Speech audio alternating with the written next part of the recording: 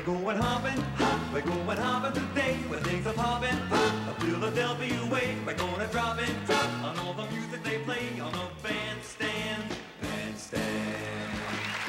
Nicely done. Thank you, Audrey, my dear. Jeff, let me jump over here. Here's a man who carries his own piano around, hung around his neck. Here's a guy who lost his guitar.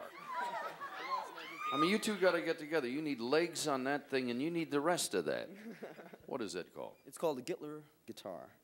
Isn't it frustrating, though, not to have more than just the little... It's all you need, really. It's the basic guitar. Whatever you say.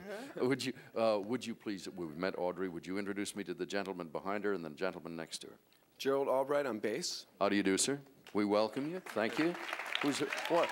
The man that I was teasing before. Paul Pesco. Paul, nice to have you here. Behind us on drums? And Rayford Griffin on drums. Thank you, Rayford. We welcome you, sir.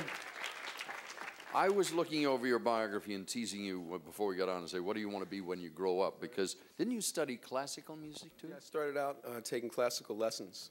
Have you got a direction in your life now? I mean, you can do, obviously, everything. Do you know what you want to do? Well, mainly I would say my orientation is in jazz, R&B, and pop music, and I sort of like doing a little bit of all of it. Where are you from originally? Philadelphia. Yay! How did you end up in, what, Oregon?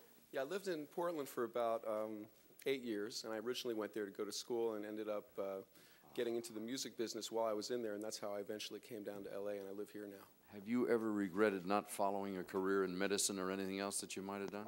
Not really, because I think my natural talents are much more in music than in medicine, even though I sort of enjoyed being an undergrad. I had to work a lot harder at that than I do with music. It seems more natural. You got to have fun doing what you want to do. Right. Will you please come back and visit with us again? I'd love to. Thank you. Thank you so very much, Jeff. Audrey, thank you, my dear. Thank you very much. Thank you. I appreciate your being here. Gentlemen, we welcome you. And if I can give you a little tip, because though these are my friends, they have a tendency to move quickly, and they're dangerous. If you will follow me this way, we won't get trampled, all right?